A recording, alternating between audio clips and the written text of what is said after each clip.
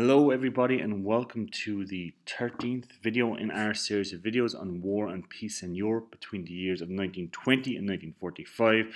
Today we are looking at our fourth video on World War II and we are going to be looking at the war in the Pacific Ocean. As always, we begin with our learning outcomes. So by the end of this presentation, you guys should know three things about Japanese foreign policy before the war with the United States. Second, you guys should know why Japan attacked the United States at Pearl Harbour. And third, you guys should know what happened at the Battle of Midway and what strategy the United States used after the Battle of Midway. As we saw in our video highlighting the weaknesses of the League of Nations, Japan invaded Manchuria in northern China in 1931. So this showed the inability of the League of Nations to stop aggressive policies from nations. And this was a very aggressive policy by Japan. Japan had very little farmable, arable land in its own country.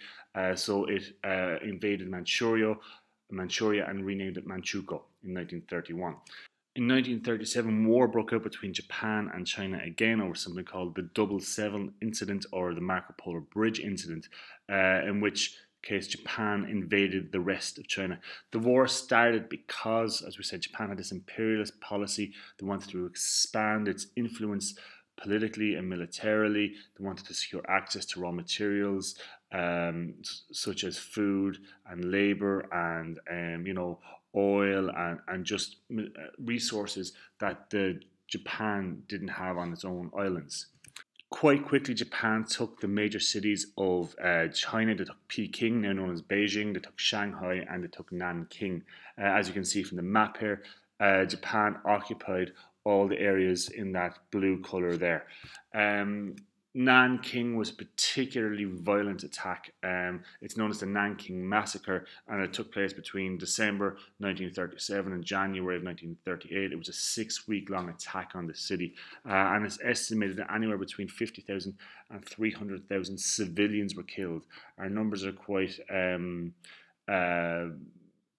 not exactly solid on this, and there are different accounts of how many people were killed, but certainly it would be safe to say upwards of 100,000 civilians were killed in these attacks.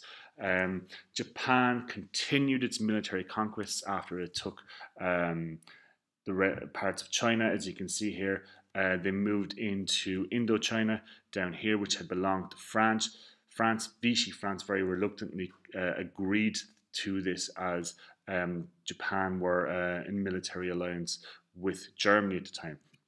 Speaking of that, Japan and Italy and Germany, they signed a defensive military agreement known as the Berlin Pact on the 27th of December 1940, that if one of them was to go to war, that they would help each other out in these attacks.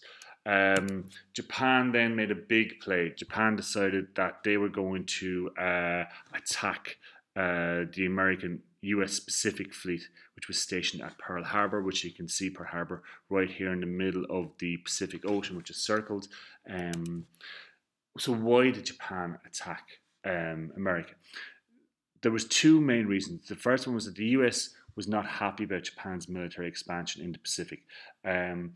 They didn't want Japan to become too powerful in the Pacific. It conflicted with American interests. So America cut off essential supplies to Japan, stuff like oil. And this would stop Japan's ability to be able to continue making war. Another reason as to why Japan attacked the Americans is they wanted to invade Southeast Asia, which was full of the resources that Japan needed. And to do this, they decided to try to knock out the United States as a power from the Pacific Ocean. One of the most famous quotes is from the US President at the time, Franklin D. Roosevelt. He went and he addressed the nation after the attack on Pearl Harbour, and he called it a date that will live in infamy. So on the 11th of December 1941, 4 days after the attack on Pearl Harbour, the United States declared war on Japan. It allied itself with Britain, and then Germany and Italy decided to declare war on the United States as well. The day after the Pearl Harbour attack, Japan invaded Thailand, known as Siam and Malaya down here. to try to get the resources. So they moved in from Indochina, which they had taken on the 22nd of September 1940, and now they moved in and took these two places here. By 1942, Japan had conquered most of Southeast Asia. As you can see here, all the areas in red were conquered by Japan. Most famously, I suppose, they took Singapore, which had belonged to Britain, and they really took it with no fight back from the British Army, which really did damage to Britain's prestige in Asia as this powerful entity, that they were defeated so easily by the Japanese. It busted a lot of the myths around British power. One of the big turning point in the war in the Pacific was the Battle of Midway, and this took place on the 4th of June 1942. A month earlier, there had been a battle at Coral Sea where it was pretty much a stalemate. Japan had now decided they were going to try to really knock out America, so they planned a surprise attack at the US fleet on the island of Midway, which is again here off the coasts of Hawaii, pretty much isolated little area there in the middle of the Pacific Ocean. However, what the Japanese didn't know was that the US had cracked the Japanese code, and they knew that the surprise attack on Midway was coming. At the Battle of Midway, Japan were defeated and they withdrew, and this marked a massive turning point in the war. It was the first big defeat Japan suffered, and also they lost many of their best pilots. They lost a lot of warships, and whereas America are going to grow and their resources, that the natural resources that they have in their country allow them to expand their navy. They have a massive population. Japan is very limited in what it can produce, so it can't produce ships as quickly as the Americans, so losing ships for Japan is quite a big problem. Just like we saw with Germany when they were fighting in Russia, Germany couldn't resupply as quickly as the Russians. So the US then launched a kind of a two-pronged attack after the Battle of Midway.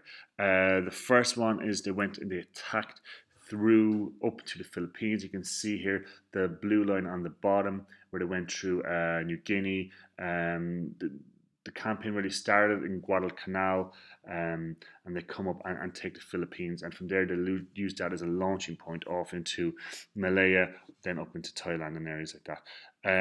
The second policy they use is the blue arrow on top, as you can see there, where they start taking one island at a time through the Pacific, and this is known as island hopping. So by July of 1944, the Americans have taken Philippines. They have wiped out a lot of the areas that Japan have taken in Southeast Asia and are now preparing to invade mainland Asia.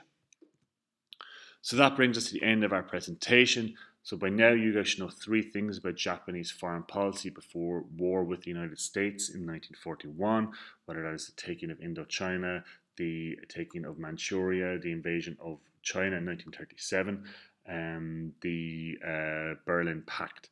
Then you should know why Japan attacked the US at Pearl Harbour, and finally you guys should know what happened at the Battle of Midway and what the US strategy was after.